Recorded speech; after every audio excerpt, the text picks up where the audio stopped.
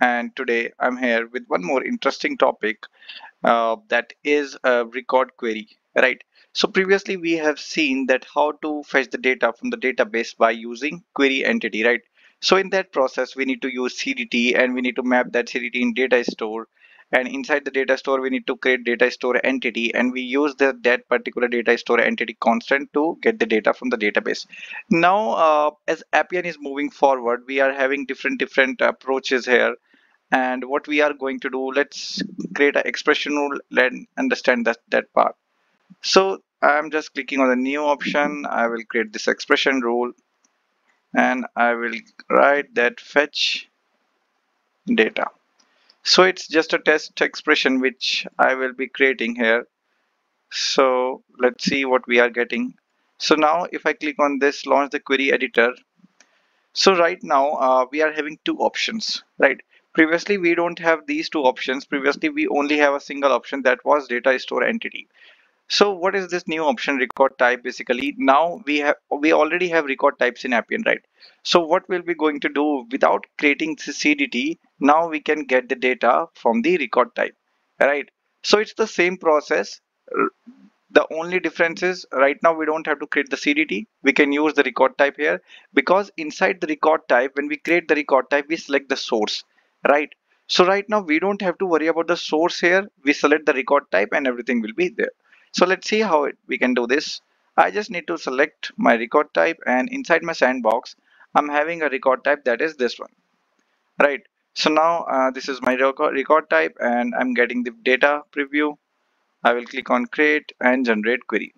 So now you can see that previously when I was using the CDT, the function which I was having previously was not this one. I was having a bank query and entity, this one. So now we don't have to use this, and now I'm directly using a bank query record type, right? Let's see what options we are having. We are having the record type, we are having fields, filter, paging info, fetch total count, and the related record data, right?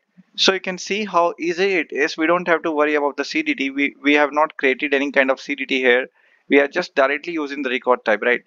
So this is not only about the fetching data from the record type. We can also use smart services and we can write the data into the DB with the help of record type itself, right? So let's test this one, and you can see I'm getting all the data which is there inside this record type, right?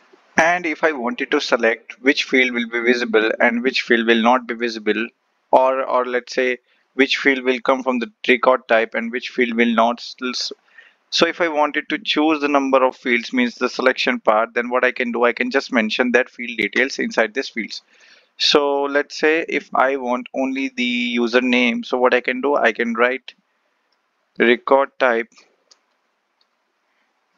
bank, and then my record type is SA first record type dot. I have that field which is my username, so I need to select that, and let's try to test it.